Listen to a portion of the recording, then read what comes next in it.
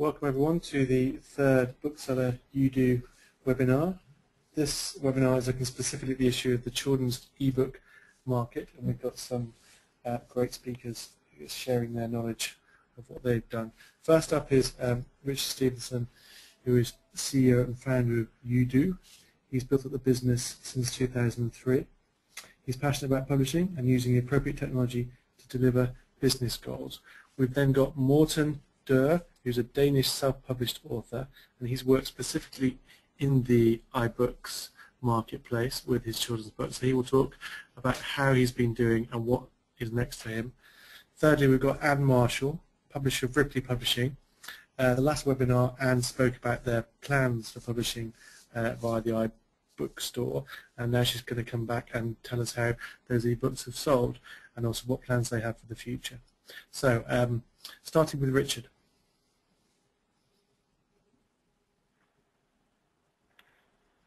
Good. I'll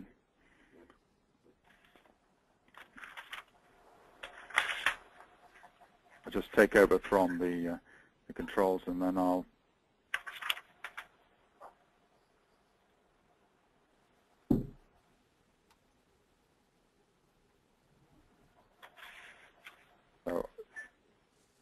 while Richard's just sorting things out, I will just to say there will be some time for questions at the end, so use the questions box in the webinar panel, or simply, if it's easier, email them direct to me. I'm philip.jones@bookseller.co.uk.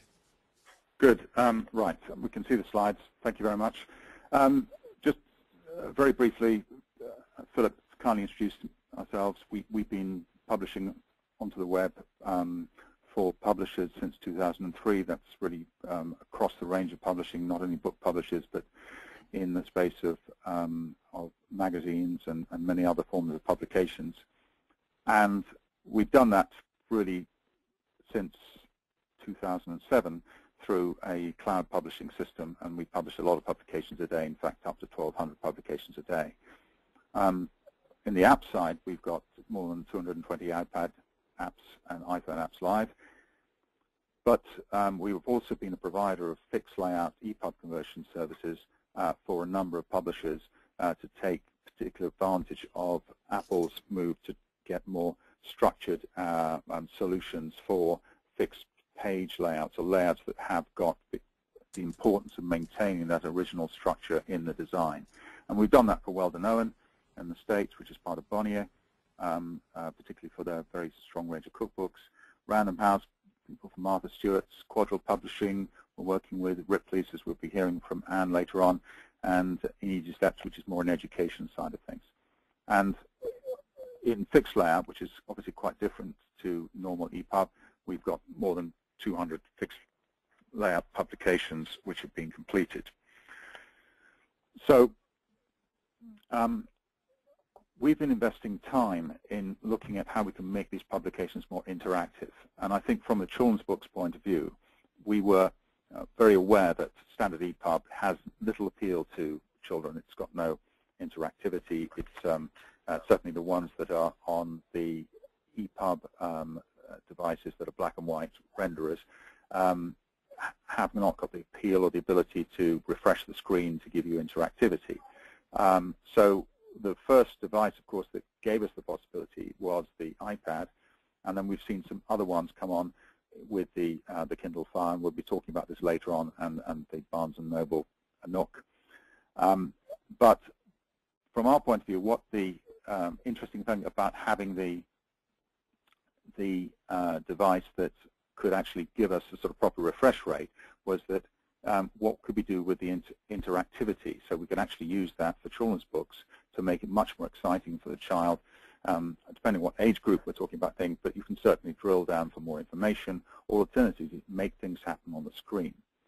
And up to that point, up to the point at which you can use them on the aggregator stores, the only way of doing that was in more complex and more expensive apps. So far we've taken the view that the children's ebook marketplace has not really yet taken off, partly because the product hasn't been quite right for the right price point, and we want to review that today. So it really needs to be in fixed layout format for children's books. That's, they tend to be layouts, illustrated books that have got a lot of richness about them, a lot of interesting structure. And Anne's books in Ripley, for example, are quite complex in layout, and they would never translate properly into normal EPUB. And it needs to be in fixed layout because you have this ability to sort of put text and layouts in different ways. Now, the fixed layout EPUB can be enhanced. And when we talk about enhanced ebooks, this is not about standard sort of text where we drop in some video. The way that for children's books we need to do much more with the actual background needs to be very exciting and interesting, colorful and well designed. But certainly the audio and the video insertions can definitely make books more interesting. And if you take them outside the children's book arena, things like author interviews are very, very useful to know, something about who the author was. It adds a richness to that experience. If you're reading the book and you know something about who the author is in more than just words. So there's easy ways to do things. That's the first level of interactivity.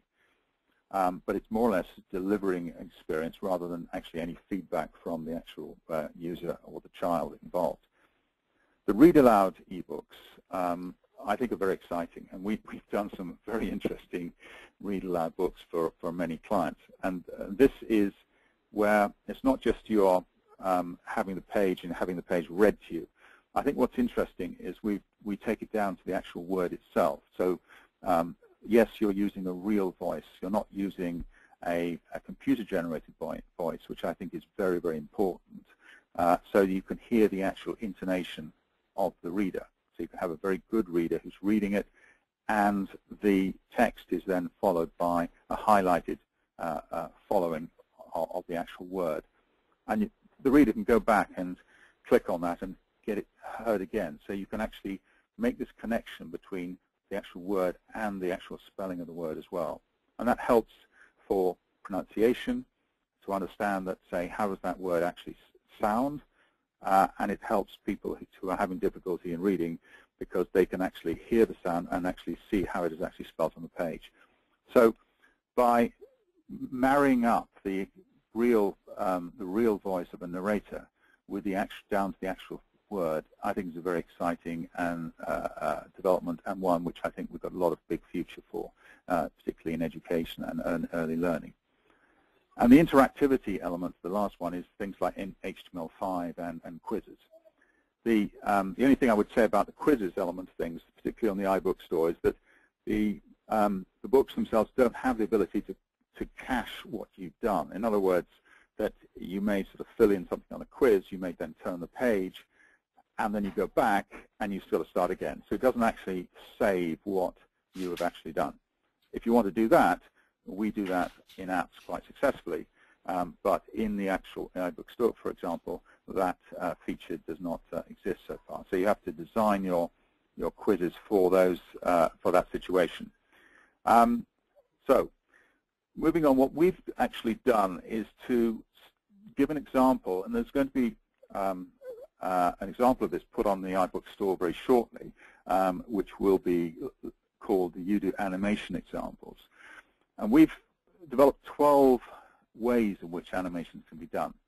And that's almost to give some sort of terminology, if you like, to how to describe how animation should work. And this is a list of these things like stampable, and stampable is something that Apple uses the same terms, where the child can hit the page with their finger and something will happen. Some object will appear. Sound triggers, where there will be a dog and the child can touch the dog and the dog will bark. Things like deferred events is when the page is turned and then after a certain time lapse of a couple of seconds or something will happen or appear on the page. There's flashing elements that will flash and draw attention to them when they're turned over the page. There's some moving object, the animation, so the object will move around. Elements will float. There'll be changing shapes of the animation where you can touch it and it will change shapes. The read aloud feature I've spoken about. The ability to change things like colors, embedding video animation. And on video, by the way, these things I've just spoken to about these are relatively lightweight in terms of the memory usage and things on the actual device. If you really want to do more complex animation, which we've done for certain clients, is that we convert this into a video, and that is embedded. So that's a sort of full bleed video that works on the page, and that's very, very effective.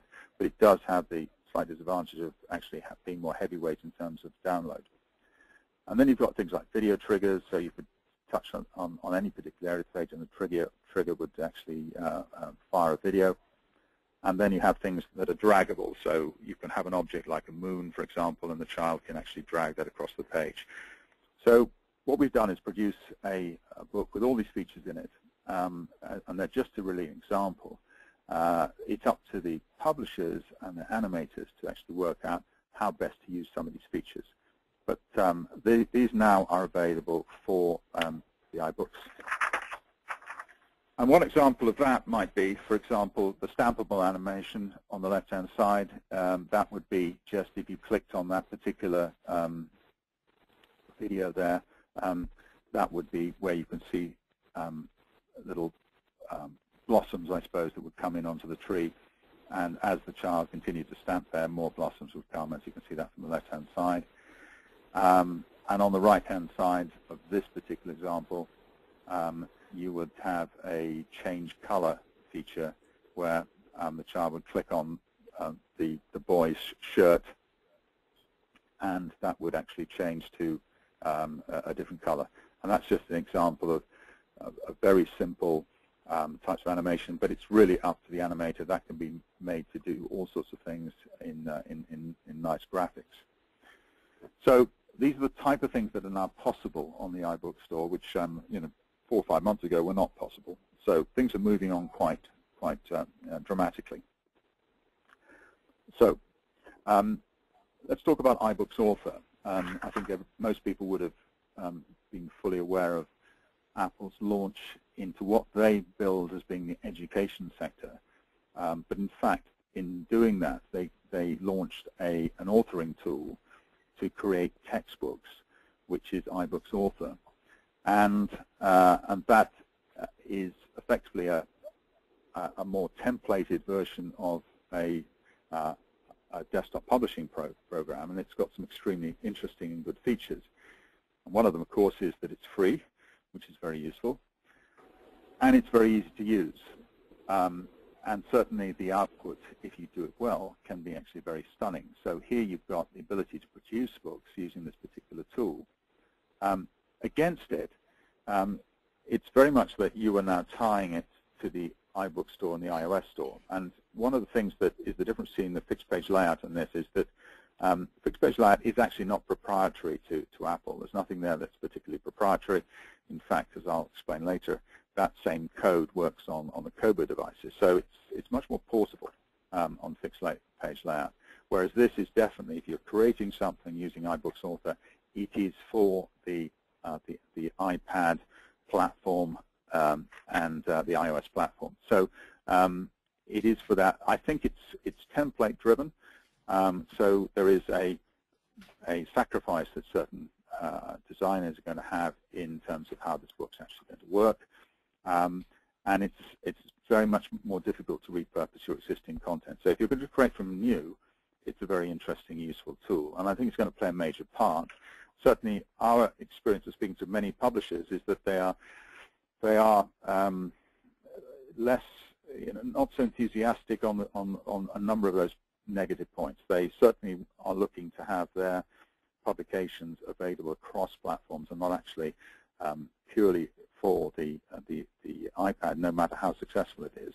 And secondly, a lot of their designs and their layouts are something which are very much almost in their brand, and ones which they don't wish to sacrifice in order to put it into a more templated structure that you would do in the iBooks Author. But nevertheless, it is actually a major step forward in terms of simplicity and sometimes speed to actually produce.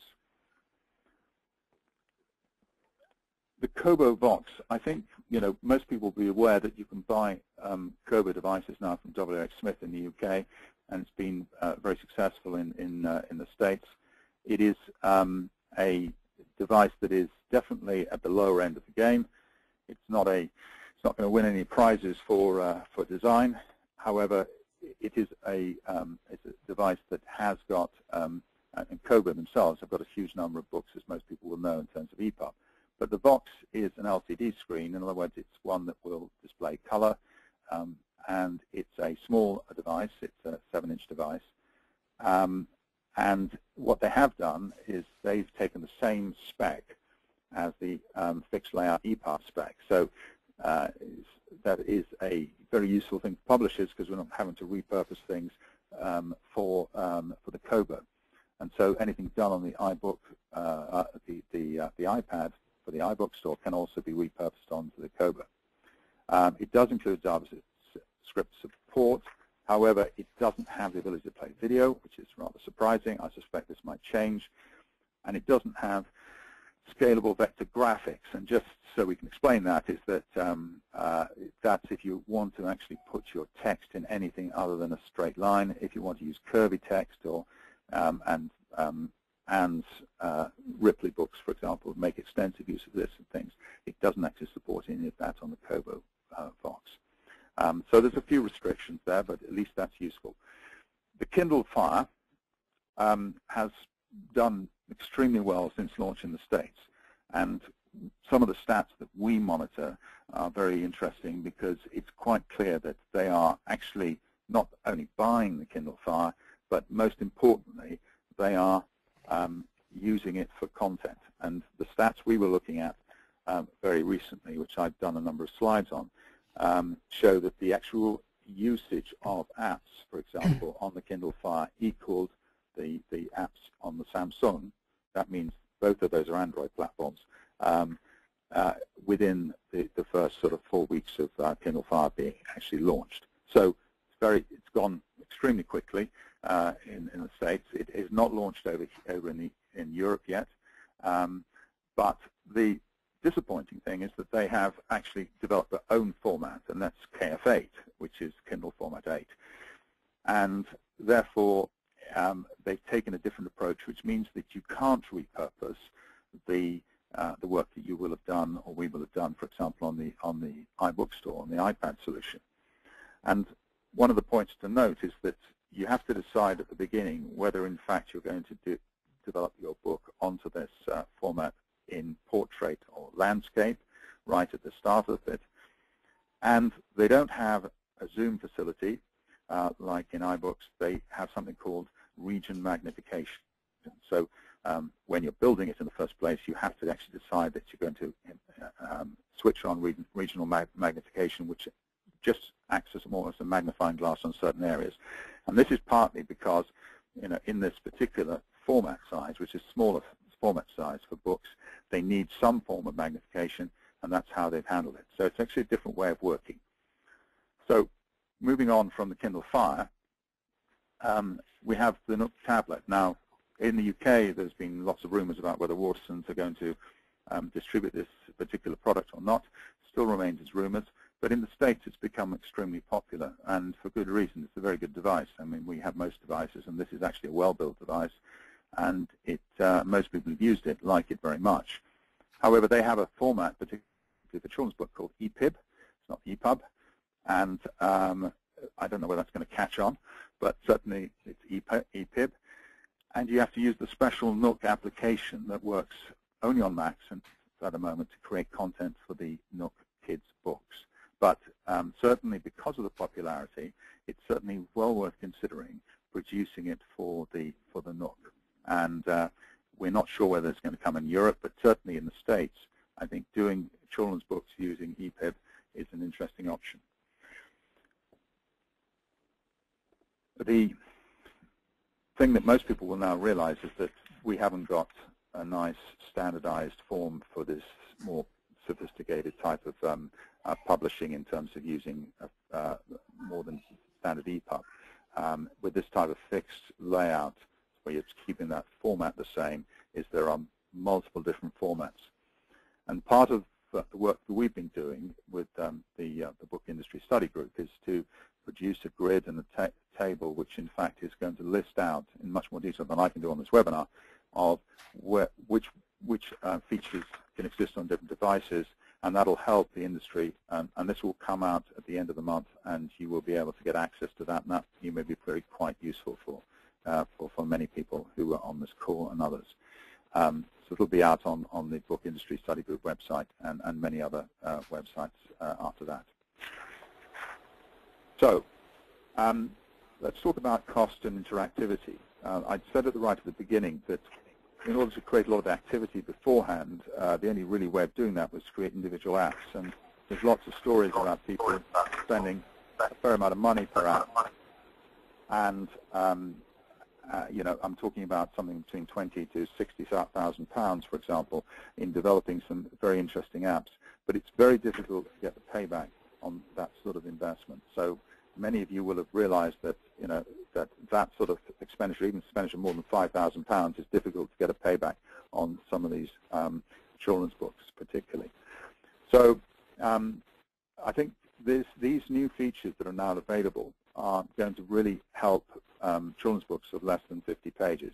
And the reason why I say that is because unlike normal EPUB, which is a reflowable EPUB, which is a low-cost way of producing things, the way that fixed layout works, it's HTML page. It's broadly, you can imagine it as being a website page per page.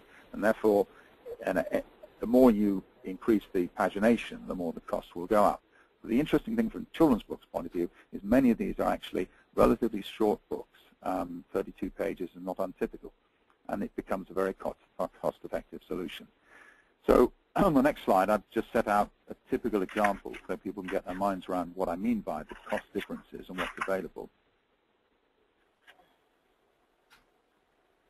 So in this particular example here, I've worked on, say, if there was a 32-page book, and supposedly there were 20 interactive elements in that book.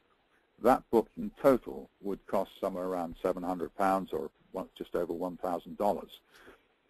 Now, if you put that on the iBook store, selling it, say, £3.99, the net income per book after you take off the agent fee for Apple and the tax that they reduce, particularly the VAT and other sales tax, is that the amount you end up would be somewhere around £2.46. Now, what that actually equates to is that you need to sell about 267 books in order to break even. Now, that doesn't include other costs that the publishers may have, like font licenses or maybe rights or other costs that are related to them. But that is an idea of just putting down a figure, which gives you the idea that it is actually a very achievable thing to get that degree of payback using these type of interactive tools and making it a good experience for kids. And I think that the exciting thing now is that the tools are there for books to be made that can excite children at a price point that is sensible, and that cost of development is sensible.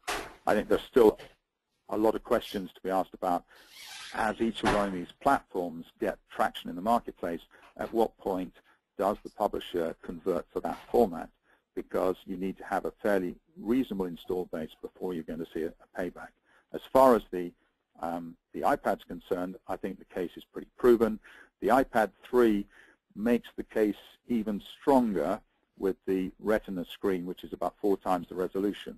And that means that most of the time you will not need to zoom in order to see things because the resolution would be so much better. And there will be pretty stunning images for kids and children's books. So I think the iPad case is made. I think some of the others need to be looked at carefully. But as they grow, then it will make sense to do that. So I'm going to sign off on that point. We'll take questions at the end. And I think the time is really to pass the discussion to Morten, who can talk about his experience. Thank you, Richard.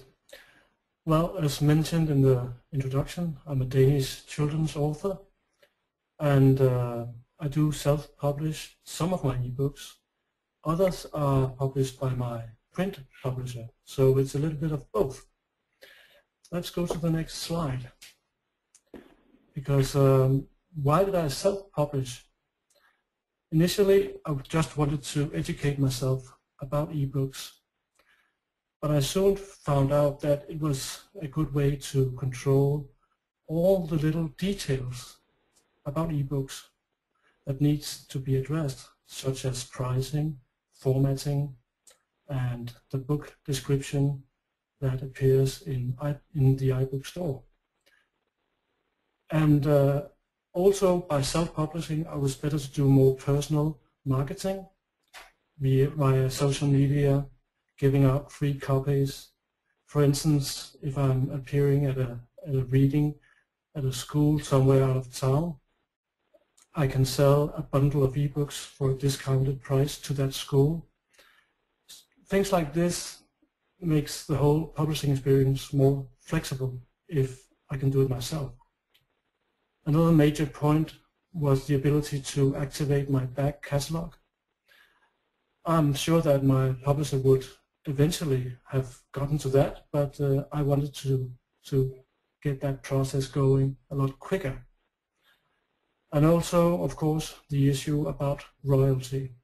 I wanted a higher royalty than could be offered by my publisher at that point.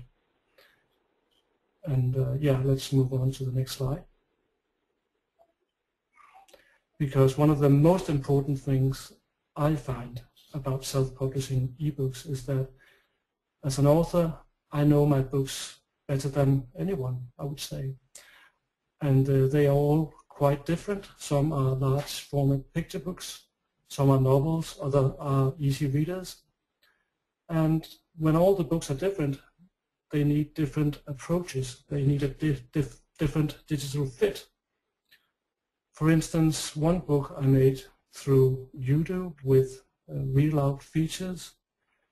Other books I've made myself using software like Apple Pages or the Book Creator app for iPad, and of course the iBooks author tool from Apple as well. So by doing this myself or controlling the conversion process myself, I was able to find the right digital fit and doing it very cheap. And let's move on. So how did it go? Well, my two most popular books was available for sale in the iBook store in November. And the first month they sold 65 and 59 copies, rising to 146 and 65 copies in December. And then in January they sold 80 and 95 copies. And of course I do realize that these numbers are not astronomical, but they have to be compared to a normal print run of the same type of books in Denmark. Now these types of books would normally be printed in numbers of 800 or 1000 for a normal print run, and they would very rarely be reprinted. So I can anticipate that these books will outsell their print equivalent during 2012. At least that's what I'm hoping for. And then what's next? I think I've learned a few things now, and one of the major issues is that I need a new creative and a new editing process because I will have to develop my books for digital and print at the same time. That would, for instance, mean that I would have to work more closely with an illustrator from the start. Normally, when I make a book, I sit down and write the book and send it to my publisher, and they will then edit the book, and at the very end we will bring in the illustrator. That process will need to be reversed. I will work closely with my illustrator, and for our next project we will make the book chapter by chapter. And when we have some rough editions of a chapter, we will post them online for free and have reader feedback on those chapters. And then when we've run through these cycles of editing and writing and illustrating, then we'll submit it to a print publisher. At least that's my idea for now. So yeah, that's my input for now, I think.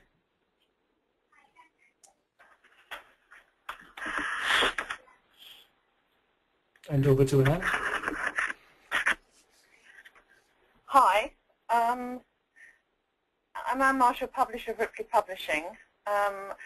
We've had, I think, quite an interesting 6 months, or 9 months probably now, almost a year, looking at all the ebooks. And our books really, as Richard said earlier, just not suited to ebook layout. So the fixed layout has really suited us extremely well because our books are very heavily illustrated.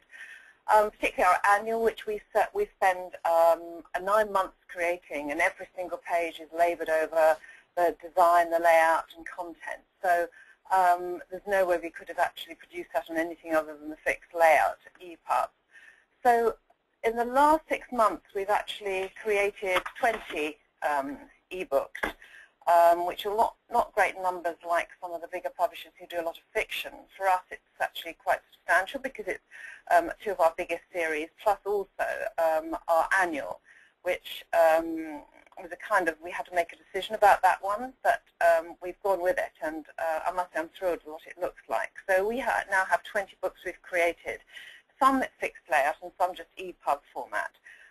So the ones that are not fixed layout and have gone out really into all the markets and are distributed worldwide by our distributor. But the ones on the iPad are the ones we've kept there, and we really feel we don't want to do anything with them until we can guarantee that the devices will actually be able to present them and showcase them in the same way. And I think I explained this when I came on last. I feel quite strongly that we need to maintain the same standards in publishing, and we need to hold them up and make absolutely sure that we don't bastardize our series or the look of them or anything and rush them out. So we're taking it quite carefully. So we've had 8 of our Twist series out for quite a few months now, and the annual went out in December. And we've had, the Twists were fine. They've been around for quite a time, and we uploaded them. And I've been extremely surprised. We had no expectations. I had no knowledge of the market, as most of us haven't. There's no history. If it's a hardback book, I know exactly, I know exactly how it's going to do and where it's going to go. And instinctively you can work out the sums. But with the fixed layout EPUBs and EPUB publishing, there was no history. It's really, really hard. So I had no expectations, really. And I don't particularly want to go into actual sales, but I must say we've done surprisingly well, more than I thought we have sold, particularly the Twist series, which were featured by Apple for quite a few weeks, and I think that probably helped enormously. So our annual is something different because that's a really big beast, and most of all that's very much a gift book where people flex through it. So again, I didn't have many expectations of that, and so far that has done, again, surprisingly well, although against what I'm not sure, because I wasn't really sure what was going to happen to it. But I think what's interesting is that there are so many decisions to make. It's not just a matter of putting it up, which we've found we've had to look very carefully at. Because we do 1 million a year of our annual and it goes out into the trade, we've had to be very careful about when we put it out so we don't sort of tread on the toes of the big retailers who help us. We had to be quite sensitive about this, and there was a lot of sensitivity about if we'd sort of heavily advertised that we were putting our ebook version out before Christmas. I think it might have upset some retailers, so we had to be very careful when we put it out. And it didn't actually get put up onto the Apple Store until about, I think it was about 14th or 15th of December. So that was a decision we had to take very carefully. I think the pricing has been quite a nightmare because I did a massive, great research document on what people were charging, but there doesn't seem to be any rhyme or reason. So that's been, again, a very hard lesson to look at. And we've kind of been testing, and I think perhaps that's what one needs to do. We've been putting different prices. The Twists are quite good because there are 8 series, so we can test one against the other. So we've taken one, reduced the price, and made it free. We've done a few variations, and it's quite interesting to see how it definitely tracks differently when you start playing around with the price. So that's something we intend to do more of on our titles, just to see what the market can stand and how people respond to that. The annual is tricky, and we've set a price for that, and we're leaving it as it stands at the moment. But I do think one needs to be very flexible about these kind of things. I mean, I think one of the interesting things that Morton said is that the annual with us, it's a million copies. It goes out there in 3 months or 2 months almost, it's gone. By the time we get to January, it's quite difficult to find copies of the book. It's sold out. There might be a few special deals trickling through February, but then it's gone. And what's really interesting about the annual is it's up on the Apple Store, and it's going to stay there until the next one comes out. So there's a kind of longevity in it, which possibly was missed out before in the hardback market. So I'm quite interested in that. And I must say, as an aside, I think it looks absolutely fantastic. I think the iPad is such a showcase for titles. It looks absolutely amazing, the definition and everything. So I'm quite excited to have a look at the version 3. So promotion is difficult. We cross-promote everything. So in the back of all our books now, for the twist, we have a clickable page at the back. So if you read one, you can actually click straight on and purchase other ones. The annual, we have a big advertisement in the back. At every single opportunity now, if it's appropriate, we actually advertise the fact that we've got ebooks. And you know, it's a difficult thing to do to get discoverability. And again, we're learning exactly how to do this and what we're doing. We do take an integrated marketing approach across the company. We have many opportunities because we are, as a branded company, we have museums. We're building an app program. We've got the book publishing. We've got branding and so on. So and book sales and other products. So everything now is becoming much more integrated, and it's something you have to think about. It's almost instinctively you'll send something off to print and think, gosh, we haven't included this and the ebooks and the app. So it's a learning curve for all of us that we need to cross-integrate all our digital books, our apps, or everything. But actually, I quite like it because it does feel quite easy. It doesn't feel hard. Once we do it, the whole thing sort of fits in quite neatly, and we can sort of cross-market all our products in a way more easily than we did before, where it was kind of books and museums and that kind of thing. So it's a lot of work. It's a lot of thinking about it. It's a lot of creativity. And once you put them up, you can't just sit and let them sit there. You've got to work with the pricing and look at it all. And we're increasing. We're putting up more. We're putting up our next annual with interactive stuff, I hope, as well. But I think overall, as I say, I don't particularly want to discuss sales, but we've certainly recouped our investment in them. And I'm pleasantly surprised. I mean, when I've looked around at people with iPads, I do a lot of transatlantic shuttle on the over to Orlando. So there's a lot of kids on the plane. So I'm always looking out, and there's a lot of very young kids. I've not seen a lot of sort of 7 to 10 kids actually playing or looking at iPads.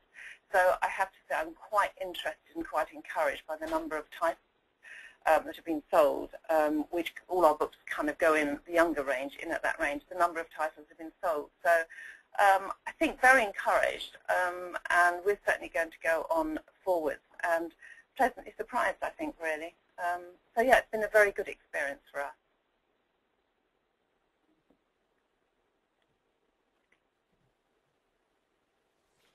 And it's Richard here. Okay, thank you all very much. That was very interesting.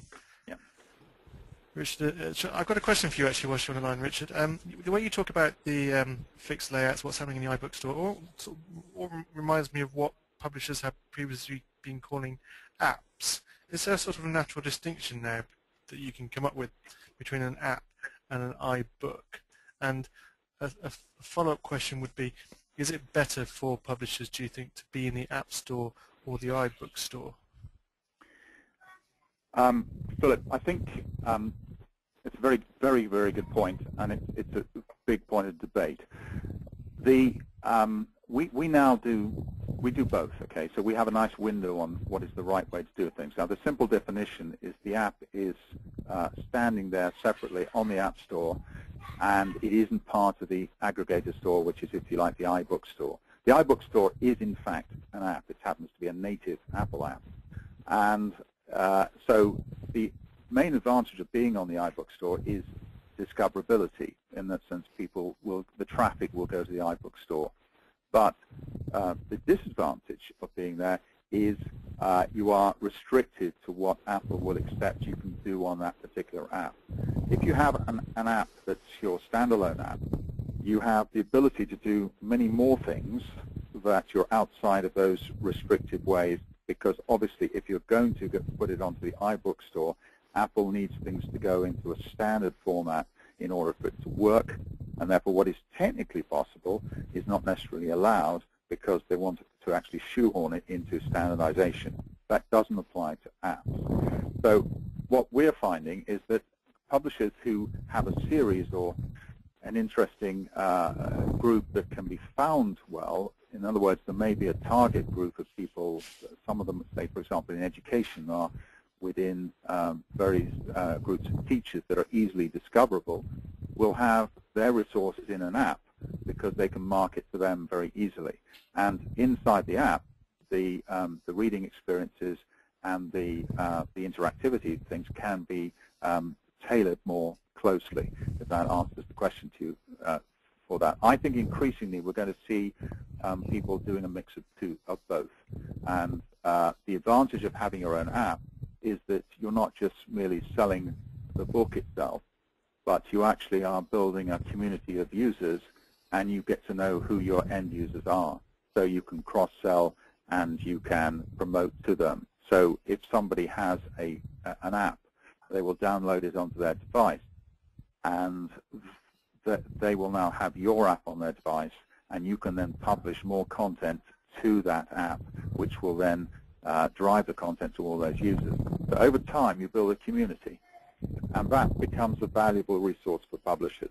So I think we're going to see more apps like that develop, and more micro bookstores, if you like, that can be developed.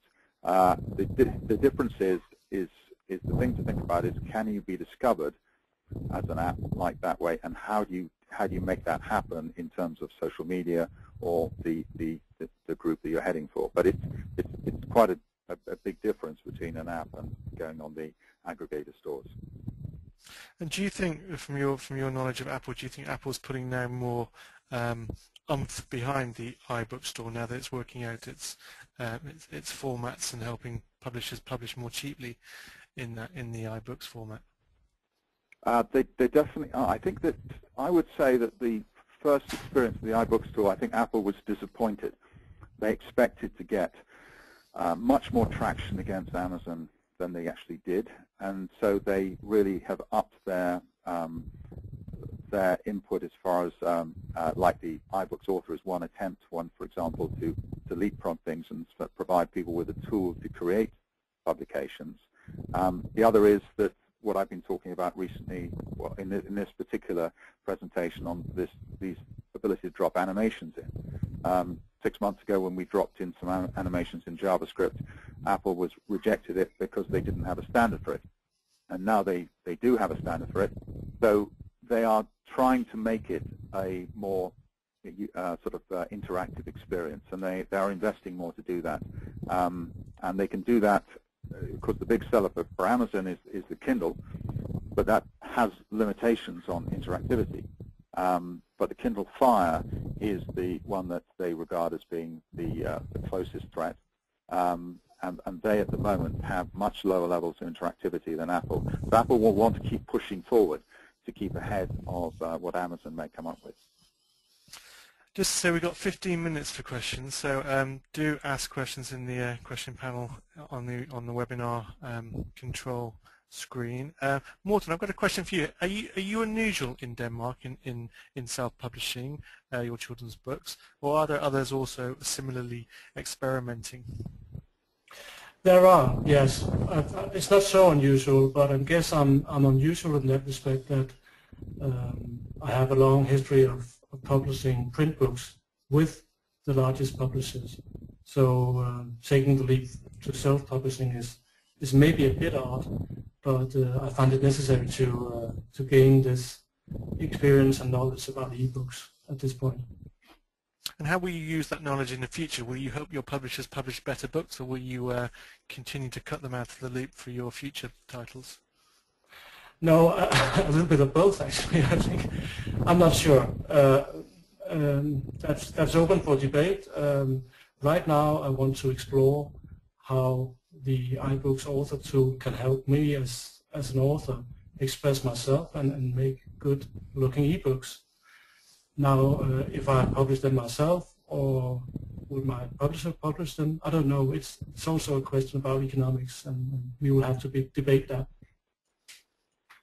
Yeah, I was surprised what you said about your publishers not digitizing your backlist, or you being able to do it quicker than them. Is that also unusual in Denmark, or do you No, think because the iPad is really only just taking off that they're a little bit behind? I think right now the publishers are working very hard to go digital, but they are preoccupied with current books, which is perfectly understandable because that's where the major sales are. But as an author, my focus is, of course, my own books. So that's why I wasn't able to wait for too long to publish some of my back catalog titles. And also it told me that when I did go and discuss these plans with my publisher, then they did take up my back catalog. So I think a major point is that if authors show an interest in publishing themselves, then maybe it's easier than to actually get published by the publisher. I mean, having their ebooks published as well. And what feedback did your readers give you? Obviously, direct feedback when you publish direct to the iBook store. But did you find they wanted more interactivity or more elements that come only with digital?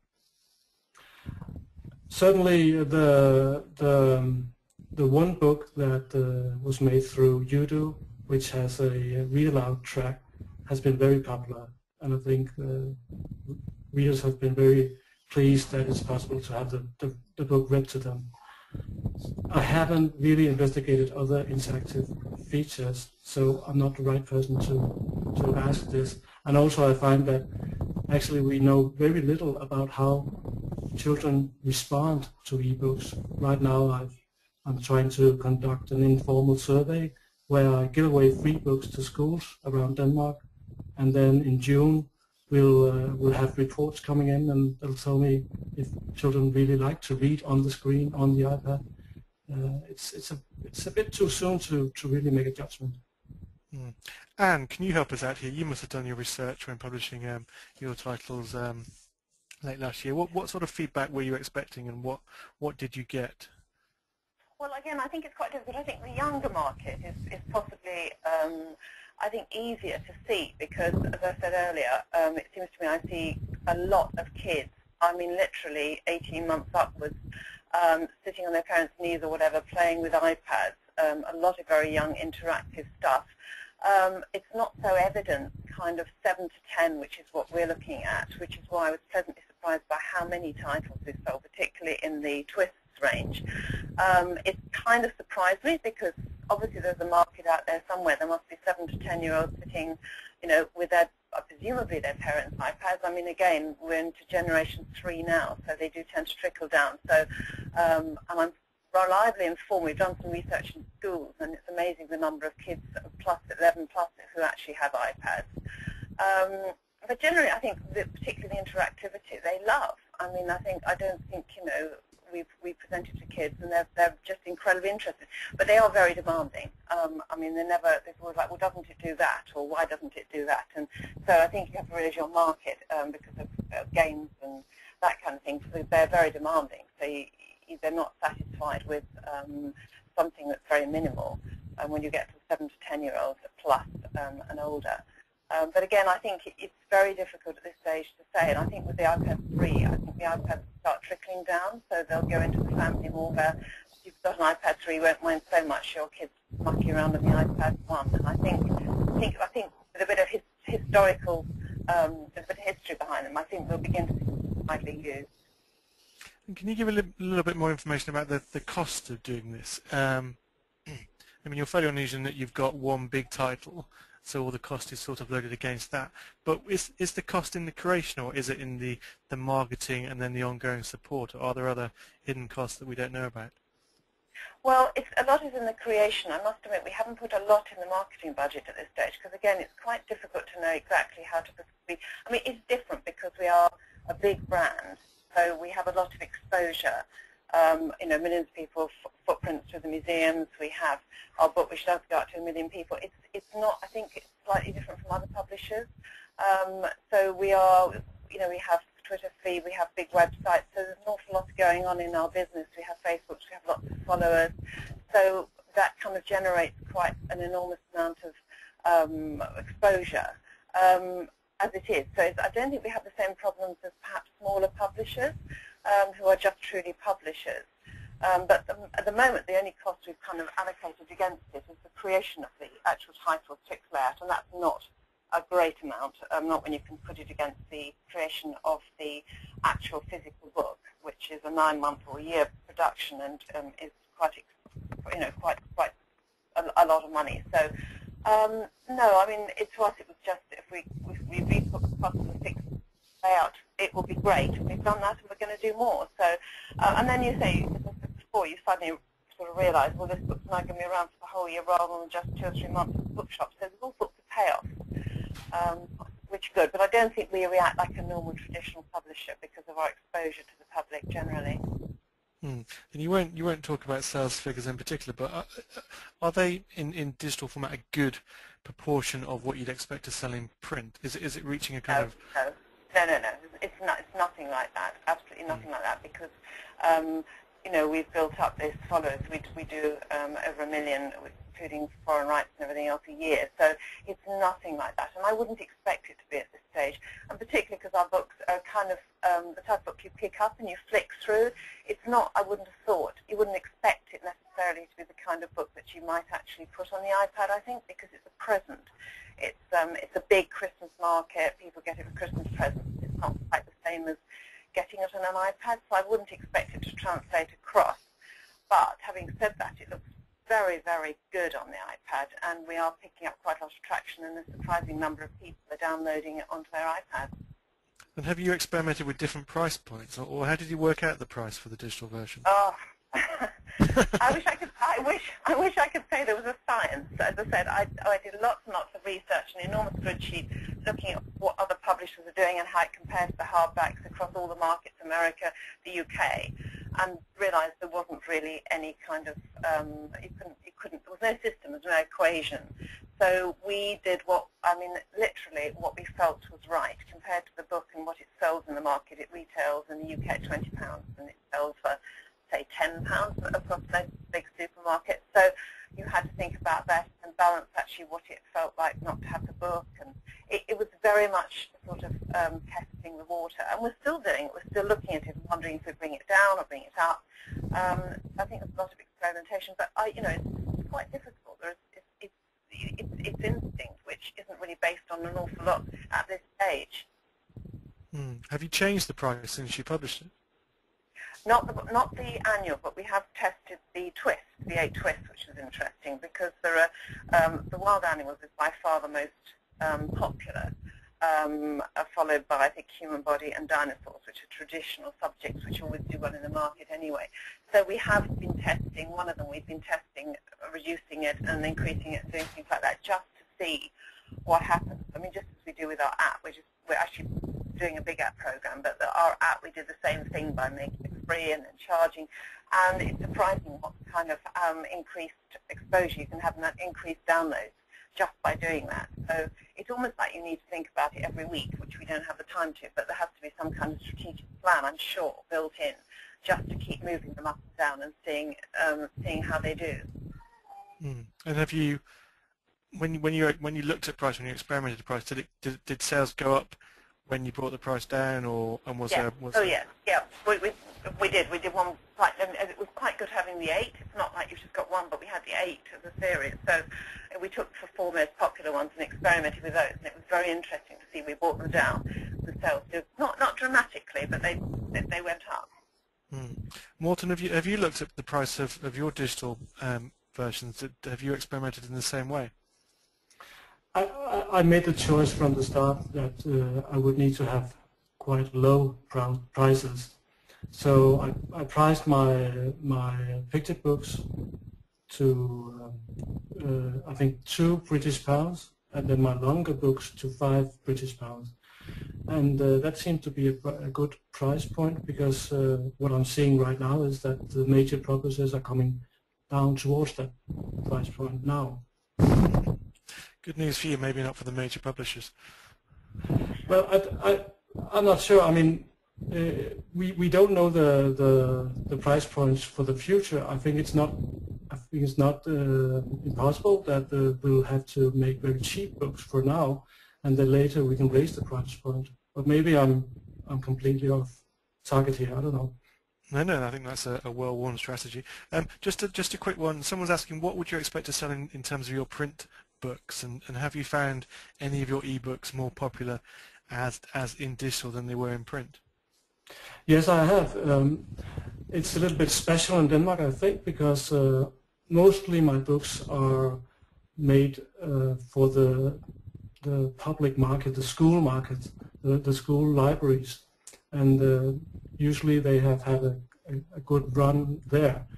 But taking the print books, taking them to a bookshop has proven more difficult, maybe because of the subject matter. But now I can put my books on sale on the iBook store and sell directly to parents, and they've proven more successful than I thought, actually. I thought they were more of a niche product, but not so much. I spoke to a writer of women's commercial fiction, and she found that when with the cover having come off for the ebook versions, they don't look like women's fiction anymore, and therefore she's getting a lot more male readers than previously. So maybe the marketing that we do around these books sometimes misses the audience that we don't know about. Richard, I've got a question for you. Do you think with more app creation going on and with fixed format production costs likely to come down, do you think overall the costs of producing these kind of books, whether they be apps or fixed format books as ebooks, do you think the cost will come down? I think there's a limit to where you can take fixed format down, because we're trying to create something that is being produced in InDesign with all the perfect layouts and the settings and the fonts, etc., and trying to create that in an HTML page, which websites are never created with that degree of care and attention. But as Anne was saying before, and the important thing of keeping that quality there is it takes work to do that. So I think the fixed page layout, there's a limit to how far it can fall, but certainly it will fall, as we've developed, for example, some software techniques to enable us to do that, and that has enabled us to be more efficient in what we're doing, and others will do the same, I'm sure. So, but there's a limit because of just the nature of how that's done. As far as apps are concerned, I think definitely we will find that falling, because the app solution is more software-driven, more automated, and I think the container app that will contain 100 books, there's a huge amount of benefits from putting 100 books in there than putting in, say 3 or 4 books, and the price or the payback falls dramatically as you put more books into an app. So you amortize that over the cost of the books. And I think as apps become more popular for putting collections of books or things that are connected together, we'll find that that becomes a very cost-effective way of doing it. And it's all about, and as people get better at methods of discoverability, I think that will work better. So I think, yes, price will come down, animation costs will fall, templated ways will look less templated and look more exciting for viewers. But I think it will continue to fall. But I think the fixed layout has a floor that will be difficult to go below to get down to the sort of anywhere close to the numbers that we see in, for example, in standard EPUB. And are costs being added to as new tablets come on the market? You mentioned the bespoke format for the Kindle Fire. Is that a heavy additional cost, do you think? Yes, it is. It's you have to more or less, the code has to be more or less done again. So there are obviously some administrative things that can be provide some sort of synergies. But as far as the code is concerned, I think this is one of the big problems that that we see as the sort of technology providers. Is the problem for publishers is that a lot of these major players in the market, whether it be Amazon, Google, or Apple, do not see the value for them strategically in providing a standardized solution. They see that as being the route to commoditization and their margins falling. So they are more or less trying to keep things very much according to platform and their own structure, and that's difficult for publishers. Where we try and spend our energy is trying to do the heavy lifting to try and convert things as automatically as possible, so that in app terms, for example, you will be able to publish on Microsoft and on Android and on iOS platforms literally with a click of a button. That's the sort of job that we do. However, for example, KF8 for Kindle and the fixed layout, that sort of way of conversion at the moment, so far, even our sort of clever guys have not found a way of doing that, and we're sort of going to look at it, but it looks much more difficult to do it that way. Apps are more easy for us to be able to say that we can publish across platform, but it's a big issue for publishers, this proliferation of different platforms and different systems that you need to do to create it, and that will push up the cost. And in America, are there more platforms established? So you've got the Nook, you've got the Amazon, you've got the iPad, compared with the UK where you've only got Kobo Box and the iPad. Is that market now becoming more established and more useful to publishers? Is it a broader market in the US now? I think there is. I mean, the Nook is the thing that's the standout difference between the marketplaces, and more recently the Kindle Fire. The Kindle Fire is designed by Amazon to be a content-absorbing device. You know, you have to sign in with the Amazon account when you go onto that device, and it is about consuming Amazon-based content.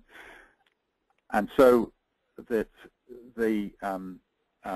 and in the States, they have a lot more video content, a lot more TV shows, and all those things that they want to make money on. And we often think about them being used for publishing. Amazon is looking at it in the sense of the other products. So they subsidize the cost of the Kindle based upon the amount of content that is going to be downloaded.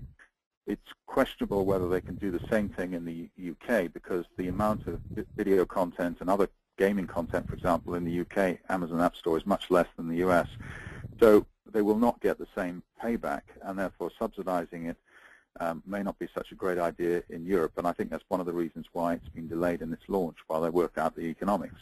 So I think the American marketplace, to answer your question, has got more diversity because of Amazon's launch of the Fire, and because of Barnes & Noble being the strong player in the States with their Nook. And the Nook has proved remarkably popular, and I think Color, which is the one that we're talking about that can do this, is a very nice device, and it's actually selling very well against the Kindle Fire. Those are both smaller devices. So the US market is more, it has got more devices out there. Of course, it's a hugely larger market than we have in the UK. And the Nook Color might be heading over here sooner rather than later. I think it would be a very good thing if it did, actually. I think it's a very good device, and I think it would be logical if somebody like Waterston's decided to take that on. It would be logical. Morten, just a question from another author who's thinking of self-publishing. Is this something that that you think other authors should experiment with? Yes, I definitely think so.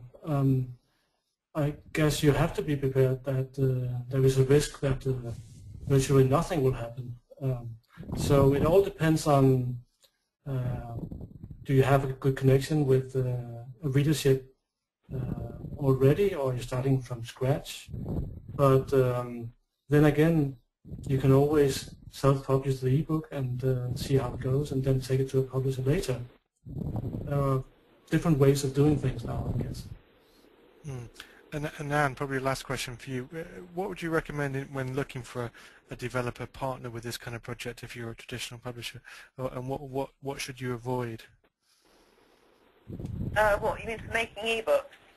No, when looking for someone to develop an ebook with, or a technological partner. What do you mean, like YUDU or somebody like that? What one should look for?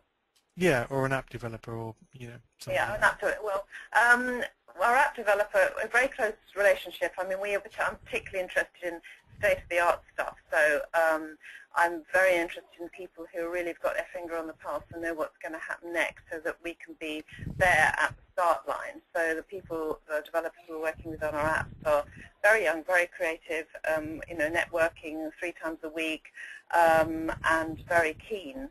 And I suppose with YUDU, I have to say that's our only experience. They've done some in the States, but I suspect for us the most reassuring thing was the fact that there's a very high level of checking that seems to go on, because I think without that and quality, it could be a nightmare. The quality of the work that came through, and I think I said this last time, a year ago, it's got better and better and better, and now the last books that came through with YUDU, there was virtually nothing wrong with them, and that was very reassuring, and actually saved a lot of time. But I think it's, make sure you work with good people who know what they're doing, and you spend half your time sending corrections back. And with apps and things like that, for me, it's getting the people who really are at the forefront and who are just totally immersed in the subject, young, exciting, creative, and that's the kind of people we look for and we work with. Okay, I think I'm going to wind that up now. Thank you very much. Thank you to Richard, Anne and Morten. A recording of this will be made available to anyone who's registered beforehand. All those off to Bologna, good luck, and thank you once again for attending this YUDU bookseller webinar on the children's ebook market. I found it fascinating, and it really does look like it's going to take off this year. Thank you. Thanks, Philip. Thank you. Thank you.